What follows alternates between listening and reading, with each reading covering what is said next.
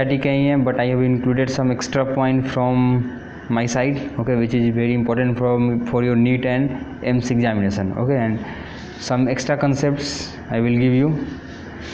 You will surely enjoy, so must watch this video till last, okay. You will certainly enjoy the cardiac cycle.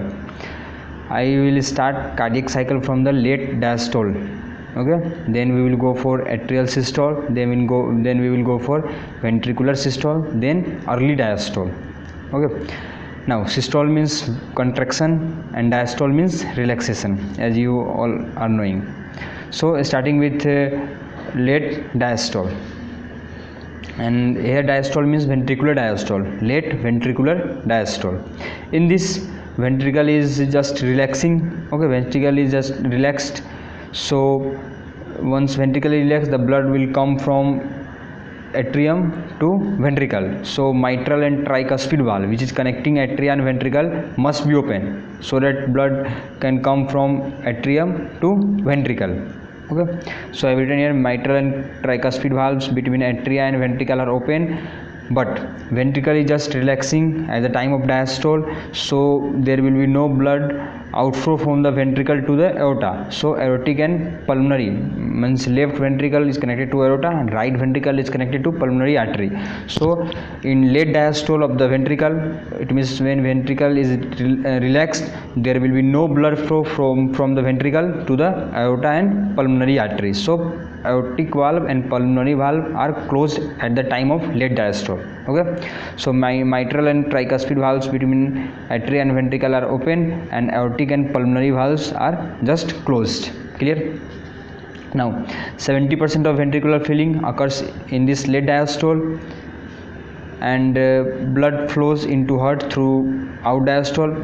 And so many important points are there here. 70% of ventricle filling occurs in this late diastole period, and mitral and tricuspid valve between atria and ventricle are open so that blood can come from atrium to ventricle, and pulmonary valves are closed so that blood will not outflow from ventricle to aorta and pulmonary artery.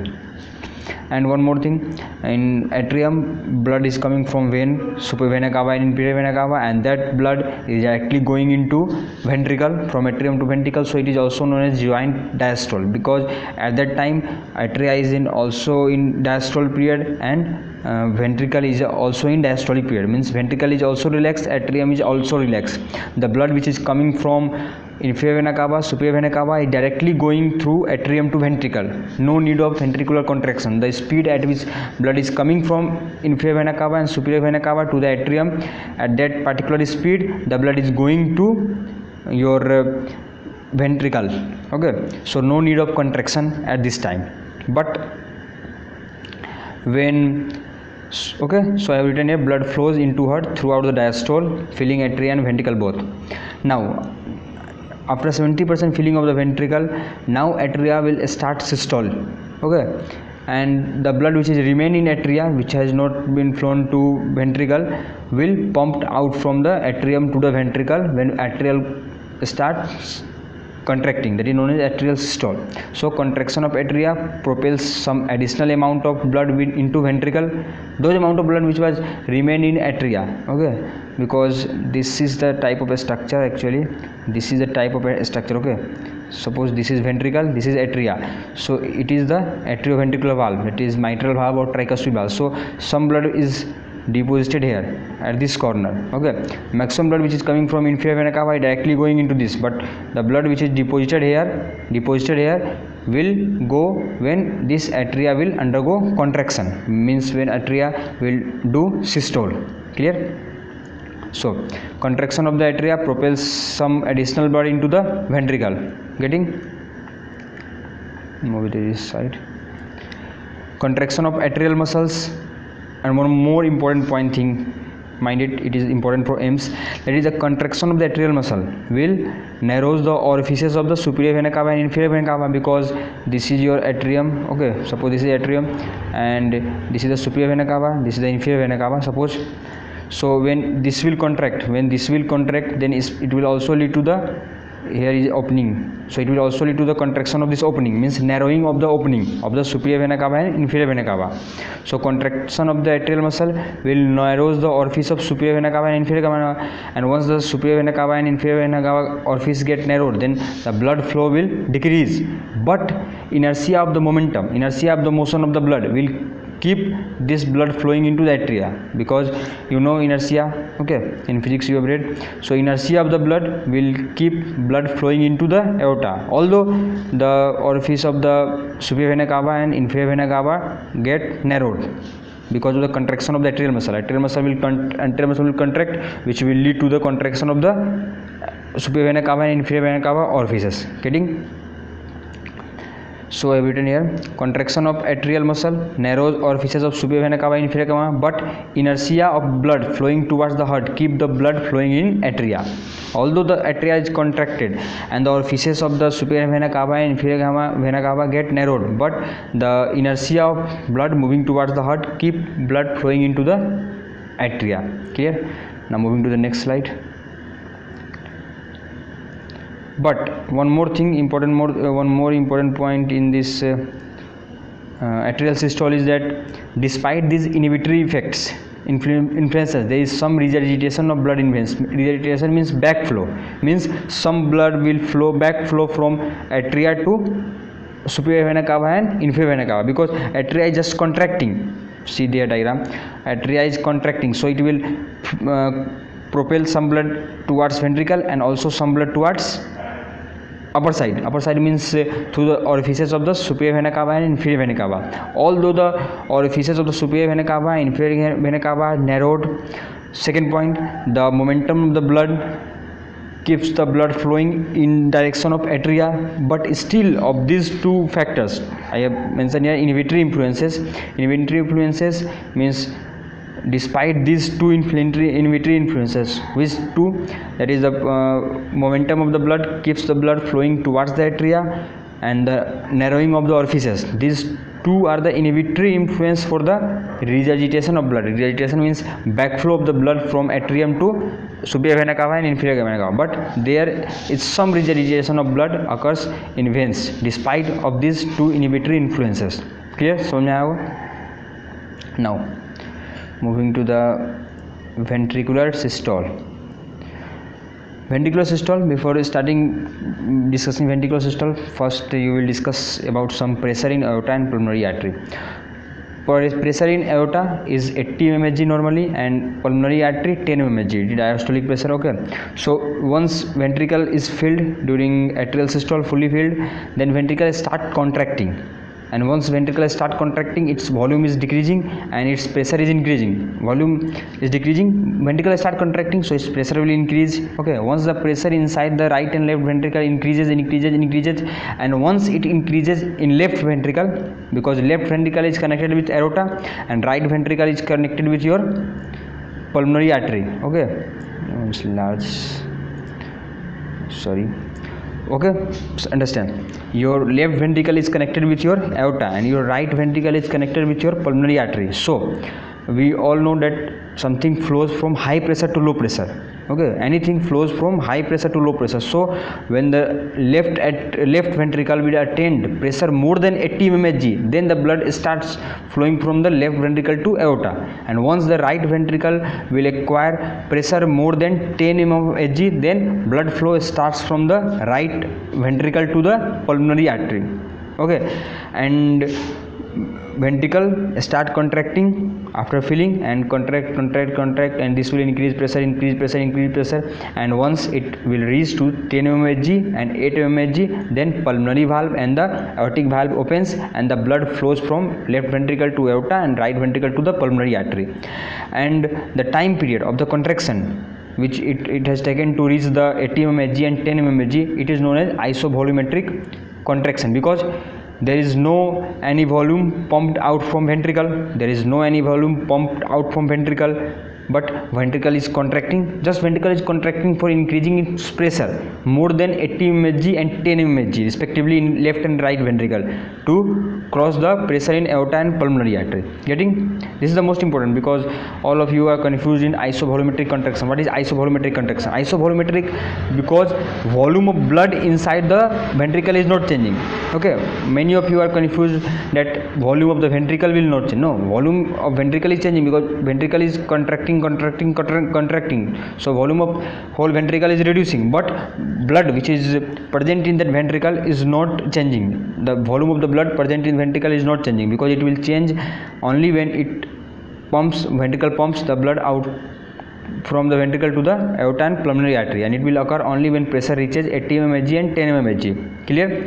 So this period of volumetric contraction is known as isovolumetric contraction. Okay, volume of blood is not changing during this contraction, and during this contraction the pressure rises to 80 mmHg and 10 mmHg, and once the pressure rises, the ventricle will outflow from ventricle, blood will go to the aorta and pulmonary artery. Okay, and because of the opening of the pulmonary valve and aortic valve.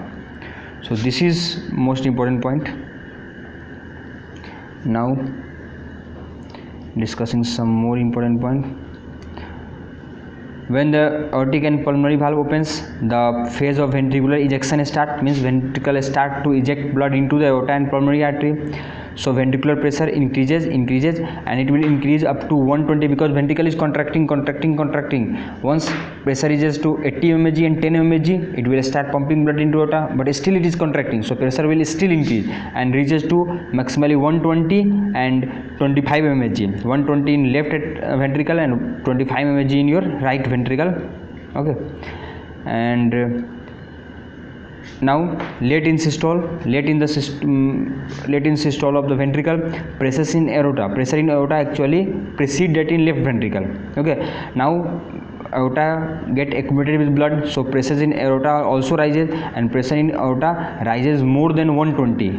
Okay, once it rises more than 120, then the blood ejection from the ventricle to the aorta will get stopped. Okay, because pressure is increased in aorta and pressure is less in ventricle, because pressure in aorta is increased more than 120 due to the accumulation of blood in aorta. But still, after increasing pressure in aorta, still some blood will flow from left ventricle to aorta because of the momentum of the blood, inertia of the blood. Okay, mind it, this is the conceptual part which is maybe asked in Aims. Pressure is greater in aorta, but still blood is flowing from ventricle to aorta, means from low pressure to high pressure. Why this flow is occurring? Because of the momentum of the blood, because of the inertia of the blood. Clear? So I have written here, keep momentum of blood, keep blood flowing into it. Okay, this is all about ventricle systole. Now coming to one more important point. End diastolic volume is 130 ml, means when ventricle is fully filled with blood, there is no ejection of blood from ventricle. That before start of the isovolumetric contraction, the volume present in the ventricle is 130 ml. End systolic volume is when aortic and pulmonary valve get closed and the blood flow from ventricle to aorta and pulmonary artery get stopped. At that time, if you measure the volume of blood present in ventricle, that it will be 50 ml. So what amount of blood get ejected, that is known as stroke volume, and that is 130 minus 50. It is probably 70 to 90 ml. Range is 70 to 90 ml is your net ejection volume or stroke volume. Sometimes Aims also asks about ejection fraction. What is ejection fraction? Ejection fraction is just ejected amount by total amount. Total amount means end diastolic volume. End diastolic volume means at the end of diastole, the amount of blood present in ventricle. At the end of diastole, the amount of blood present in ventricle is known as end diastolic volume. So ejection fraction is calculated by ejection amount upon end diastolic volume, because from end diastolic volume, stroke volume is the amount which is subtracted from end diastolic volume minus end systolic volume. You are getting? Now coming to the early diastole of the ventricle, systole is over, then ventricle will go diastole in diastolic condition. That is known as early diastole, because we have started from late diastole. Once the ventricular muscle is fully contracted, I have said that ventricle start contracting, it will cross first 80 mmHg, then it will cross your 120. Once it reaches 120, ventricle still get contracted, but this time more contraction will decrease its pressure because of the actin myosin overlapping. Okay, so simply here once the ventricle reaches 120, more than 120 mmHg pressure, its pressure will start to fall down. Okay, and the already falling pressure drops more rapidly, and this is known as protodiastole. Means falling pressure in ventricle is known as protodiastole. Okay, and it ends when the momentum of ejected blood overcome the aortic and pulmonary valves close. I have said that pressure in aorta has raised up, but still blood is flowing from ventricle to aorta due to momentum. Once this momentum is over, okay, inertia is overcome, then there will be no blood flow from the aorta to the pulmonary artery to the ventricle to the aorta and pulmonary artery. Okay, blood flow will be completely stopped, and ultimately aortic and pulmonary valve will get closed. Okay, after this ventricular go under relaxation. Okay, now ventricle go relaxation. It means relaxation means it will decrease its pressure, decrease its pressure, decrease its pressure, and once its pressure is less than atrial pressure, then atrioventricular valve will open, that is bicuspid and tricuspid valve will open, and again blood flow starts from atria to ventricle. Okay, because all these are pressure gradient based.